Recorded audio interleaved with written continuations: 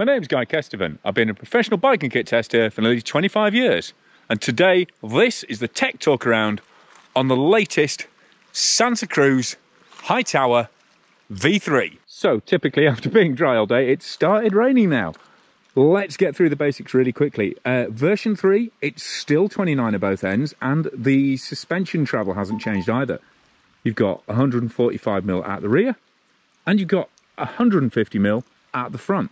This is the top spec carbon CC, so it's the best quality carbon frame. They do a carbon C as well, but this is 200 grams lighter for the same stiffness and the same strength as that frame. And in this case, that is a lot of strength. Santa Cruz have a lifetime, no questions asked warranty across all their frames, and they also match that up on their reserve carbon wheels, which this bike gets the standard, and on the bearings in their VPP linkage. Now, moving in here, you probably can't tell unless you've got it back to back with other bikes, but the major change, while the travel is the same, is that this new version of the VPP uses smaller pivot axles, smaller bearings. So that's similar to the old tall boy, although they are actually slightly strengthened up from that shorter travel bike. This means they can move the linkages closer to the bottom bracket, which has two advantages. It means that on the smallest size, you can get the back end right in. So there's a 3mm difference in effective chainstay length on all the different bike sizes to keep it really proportional in terms of overall geometry. But significantly for the suspension, it means that it's both more linear and more progressive in terms of the shock rate. And on all the CC models, you get the fantastic new RockShox Super Deluxe Ultimate piggyback shock. As you can see, this comes with a climb switch, but also high-speed compression damping and low-speed compression damping as standard, and then low-speed rebound adjust on this collar around the front. And I have to say that while I've used this shock in several bikes now, the Hightower is definitely its finest hour yet. This suspension system and this shock together feel absolutely fantastic. I mean, make sure you watch the live ride review I did on this bike at the Ardrock Enduro for full details on this. But basically, it's more sensitive, more supportive. It's all the more things that you want right through the stroke. This really is a beautifully balanced back end. And because it's so well balanced, that means each click, I mean, you've only got 4 clicks of high-speed compression or 4 clicks of low-speed compression on that side, but each one gives a distinctly different character in terms of support, in terms of sensitivity, in terms of how it pushes through the stroke. And it's not like one's really good and the others aren't as good. They're all brilliant, but just in slightly different ways. It really is a fantastic showcase of the shock, and vice versa on the bike. The other major change for the V3 Hightower is what Santa Cruz call the glove box. Obviously, they're not the first company to introduce internal storage, but they've done a particularly beautiful job of it. For a start, that really big, almost e-bike sized down tube gives tons of volume inside that down tube, but also they've just engineered it beautifully. You've got this metal catch, and it's a really tight hermetic seal. I mean, I don't think it's waterproof, but it certainly feels really, really nicely put together. And then you've got particularly nice purse and for your tube or tool wallet, whatever you want to call it, inside, with really nice neoprene fabric and chunky zips on there, and those little organizer pockets as well. I mean, that door alone with the metal clip weighs 86 grams. They really have thought through the quality on that, but it's just part of the reason why this bike feels so damn special. Not just to ride, but also to own. It comes in 2 colour choices. You've got this, you know, relatively reserved green and orange here, but then there's an amazing translucent kind of burgundy where they've deliberately loaded the paint thicker onto the high stress areas of the frame and then let that top quality base carbon show through in the rest of the frame. And then if we move around to the off side of the frame, you can see those smaller pivot diameters there, again, giving more space, dropping everything closer into the BB, as I said. You've also got a little window there in the straddle, in the part of the frame that straddles the rear shock, which means you can actually see the sag ring when you're adjusting sags. That makes it a lot easier to set up. And on the back, you can see there, you've got a little eccentric mount, so you can change the geometry of the bike by ½ degree just by flipping that around. Plus, right down nestling in the bottom there, you've got a grease injection point. You can pump the bearings full of fresh grease without dismantling the whole bearing. I mean, you can do it. They are still self-serviceable collet bearings, but if you just want to lube it up in the meantime, then that's where you attach your grease injector. And I don't think anyone still does that on any other bike, but it's just a really nice longevity touch. And you can see there's a chunky plastic fender over the top of the shock, stopping it getting dirty, and that Super Deluxe shock also has a really big oversized bearing on the bottom end for maximum smoothness. To be honest, it almost feels too sensitive when you start riding it, but when you just start pattering over those bumps and gluing down when you really need the traction, that's, you know, it's just one of the many areas where this bike really does excel. I mean, it's a superlative special. I can't defend the price. It is ridiculously expensive, and there are some brilliant bikes out there for literally half the price, but this is properly next level.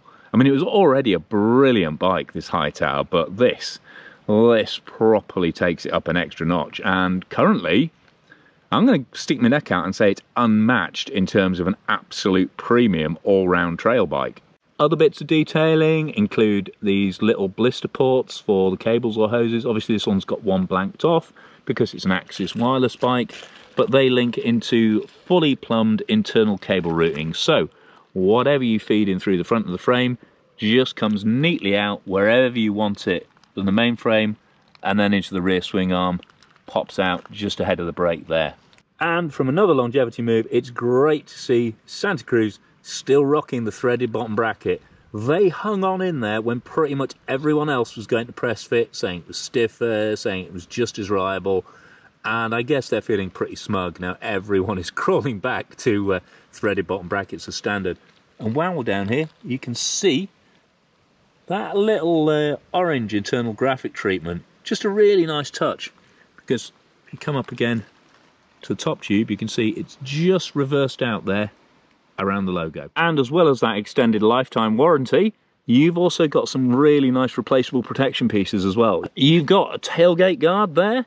You've got a really big belly guard to, well, if you sump it out of a log or a rock you're trying to clear and fail, or just something flies off the front wheel. You've then got really nice wraparound ridged chain slap protection there, and the underside of this rear swing arm gets protection from the flapping chain as well. Comes with a 32 chainring as standard, but it will take a 34 if you've got the muscles to crank it. And if you're wondering about weight of this Carbon CC model, a medium frame with all the fixtures and the shock comes in just over 3 kilos. That's without the bag inside, but with the hatch on. And so that's not a bad weight at all. I mean, it's slightly heavier than the old bike, just because of things like that hatch on there. But just because of the things like that hatch on there and the reinforcement around that to make that work. But it's still, you know, this complete bike weighs 14.2 kilos. So again, a decent weight for such a tough mid-travel trail bike. So that's the frame construction features. What about the geometry? Again, there are some slight but subtle changes over the V2 model. Head angle is slacker by ½ degree. So it's now 64.5 or 64.8, depending on where you have that shock chip. Reach is very slightly longer, 475 or 472 on this large compared to 473, 470 on the old bike. And the rear chainstay length is 437mm on this bike. And like I say, that changes proportionate with every size. So it's a 3mm jump up from small right through to XL and XXL. In terms of bottom bracket height, you've got a 31 or 34mm bottom bracket drop, and that equates to 342 or 338 above the ground. So nothing crazy radical, but you know, enough space to keep those 175mm carbon cranks going around without ruining them on rocks too regularly. And finally, effective seat angle is 0.1 of a degree steeper. So it's 76.6 or 76.9 degrees now. And they've also modified the bottom end of the seat post slightly, so there's no longer clearance for a coil shock. As you can see, it's slightly slimmed down in what they used to call the pizza oven, but that means you can get a longer drop seat post fitted as standard. So that's frame features and geometry done. What about the specification itself on this top model? As you'd expect from an X01 Axis bike, the majority of it is X01 Axis. Rear mech, crank and rear cassette, all from the X01 group. And I'm pleased to say, although SRAM won't probably thank me for this, it's got a 10 to 50 tooth rear cassette on there. Because frankly, I found a 52 a bit too easy, a bit too low. I'd run out of speed on technical climbs, haven't quite got the kick to climb up stuff. And with a bike as pedal positive as this, it really helps having that slightly closer match gear ratio, so you've still got some grunt and some torque to put against the hill when you really need to. The only outlier from that X01 group is up here on the bars, where you have a GX shifter, not an X01. To be honest, there's zero functional difference, but you know, if you're paying over £9,500, it's a bit of a poke in the eye not getting the full spec shifter on there. Brakes, much happier situation. You've got SRAM's code RSC levers up here, and interestingly, and again it's something I fully support, they've only used a 180mm rotor on the front, so kind of default is to use 200 on the front, 180 on the rear on an aggressive bike, but more and more, I'm actually finding a slightly smaller rotor means less fork dive, less geometry disturbance, and just a better kind of overall dynamic balance. And also, in slippery conditions, it's a more subtle result as well. But to be fair, you don't really have to worry much about traction on the front end of this bike, because you're getting Minion DHR2, so you got the downhill rear tyre on the front, which gives you, because the knob arrangement, loads of braking surface on the front end of those scoops, and a decent roll, not as good as something like a DHF, so it is a slower choice, and obviously that max grip compound slows it down as well, but in terms of cornering grip, having that up front is really significant. And it's matched with Reserve HD rims, so the newer heavy duty version of Santa Cruz's, like I say, lifetime warranted carbon rims. And the other great Reserve innovation on this bike are these Fillmore valves. I really need to do a separate video on these, because I can't describe how much of a game changer it is having a valve on a wheel where you get genuinely high flow and you don't have to worry about sealant clogging or anything like that. It's just super easy for switching tyres and all sorts of things. Just that, you know, it's a completely different design, and they are very expensive aftermarket. I think they're 45 quid a pair, but I would not hesitate to buy a set for my own wheels, especially if I was changing tyres regularly. One small complaint I have about the wheels at this price point is you get the Industry 9 1.1 hubs on here, which are still a great hub. I've got a lot of long-term use on them, but while it doesn't matter so much at the front, at the rear, that means a slightly slower 4-degree pickup on the cassette compared to the ultra immediate 0.5 degree pickup on the Hydra hub. So again, a little bit of a disappointment in terms of drive if you're looking at this as a flagship bike, but that's always something you can take up with your Santa Cruz dealer and see if they'll switch it out for the version of the Reserves that comes with a Hydra hub for a little bit of extra cost. And the other slightly odd thing about this, which I mean, it depends where you're looking at it from. Although this is, you know, an all-rounder trail bike, it is, you know, with a piggyback shock on there and slacker angles and just a kind of a burlier build overall, especially with the Reserve 30 HD rather than 30 SL wheels. So that's they're 100 gram lighter, sort of more trail wheel. I'm surprised they've only gone with Exo protection for the rear carcass. They haven't gone for Exo Plus.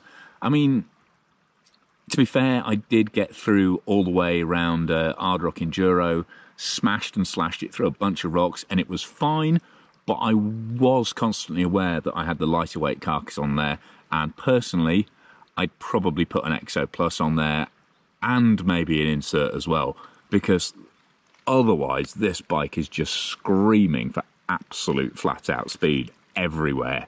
On the plus side, it is a slightly lighter tyre, and I guess that makes the whole back end more responsive in terms of reaction to whatever wattage you can put through that chain, and also very, very slightly in terms of unsprung to sprung weight in terms of suspension sensitivity.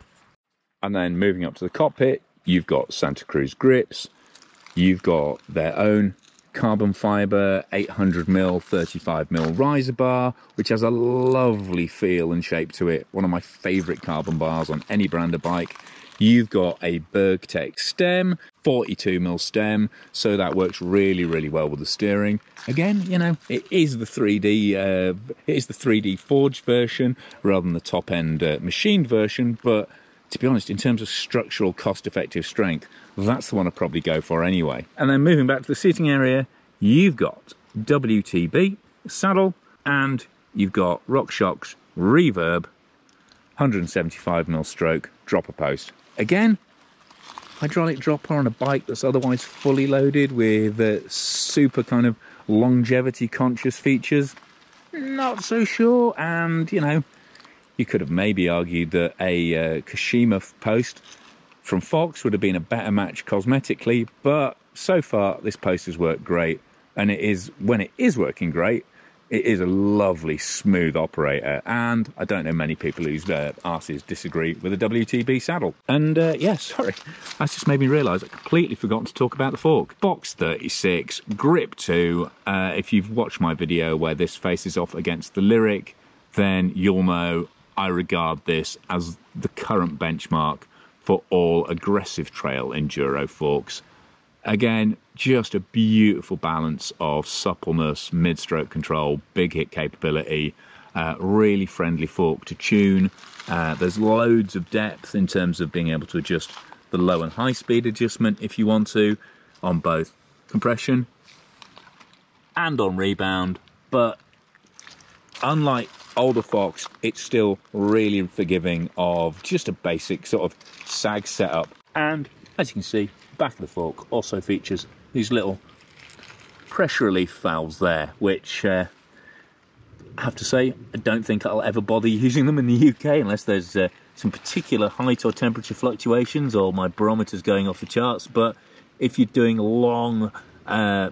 really long punishing runs, you might find them useful to bleed any air that's escaped into the lowers back out again, and you get a fender as well, although yet again at least that's one slightly wider than the RockShox one, but it's still not a massive amount of use in really filthy UK conditions. So there you go, that's the Tech Talk round on this absolute flagship, and like I say, I genuinely think this is the new benchmark for all-round aggressive trail use if you're lucky enough to be able to afford it.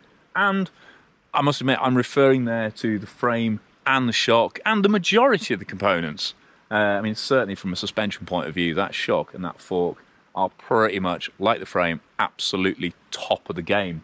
And it's worth, you know, it's always worth factoring in not only that no questions asked warranty on the frame, on the bearings and on the wheels, but also factor in the fact that Santa Cruz dealers tend to be amongst the best around in terms of service and knowledge, and Santa Cruz contribute a huge amount of money to all sorts of trail building and advocacy and basically, you know, really worthwhile mountain bike organisations. So, although you are definitely paying a premium compared to some other bikes that come within a few percentile in terms of absolute performance, you're getting some really important add-ons on a personal sort of long-term basis and also on a community support basis. But like I say, I do think there are some spec niggles on this bike, you know, in terms of the rear tyre, the post choice and the shifter, maybe stem as well. Although, to be honest, they've all worked flawlessly on this bike. Those are items I'd maybe change if it was my personal bike. But, you know, the range rolls all the way down to, what am I saying, all the way down? The range is still bloody expensive where it starts, let's be honest, at just under £6,000, and that's for an NX bike with the Carbon C chassis. And it's also worth noting that while they're still in stock, the Hightower V2 with this spec is not only 600 grams lighter, but it's also £1,000 cheaper. And considering the changes on this bike are only very small, I mean, they're significant. If you're a proper ride quality sniffing princess like I am, or you really, really know your bikes, you'll definitely be able to tell when you ride the two back to back. But that V2 is still a brilliant bike. So that if you can get one of the last ones remaining, then that's still an absolutely awesome bike and a relative bargain as well.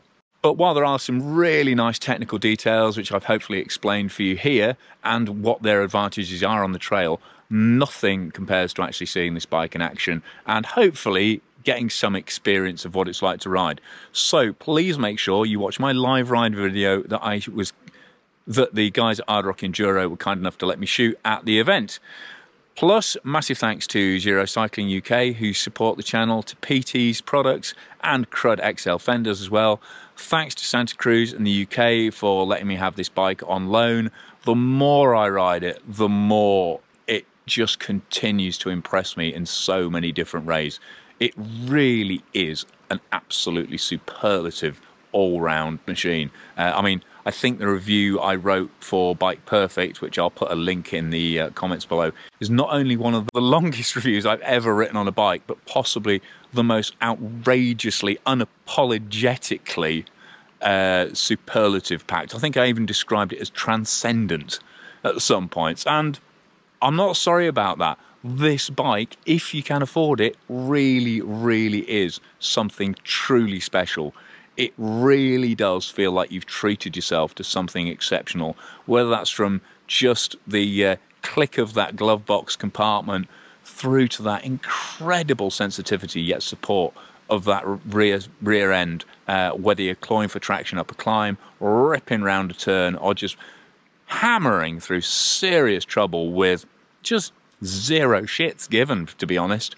This, I'm saying it all over again, the bike is brilliant. So the other people who are brilliant are my Patreon sponsors, who support the channel with a small monthly pledge, and the names of the investors are scrolling up here, and they get early, extended and behind the scenes full-length reviews as a thank you, and they get all that content ad-free. So if you really like what I'm doing with the channel, then please consider supporting me on Patreon.